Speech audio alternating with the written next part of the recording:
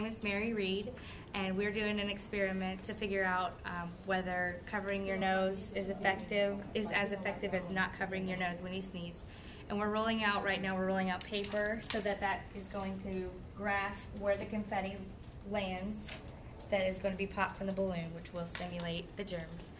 And then everyone over here is cutting out hands, traces of their hands, to simulate your hand going over your nose.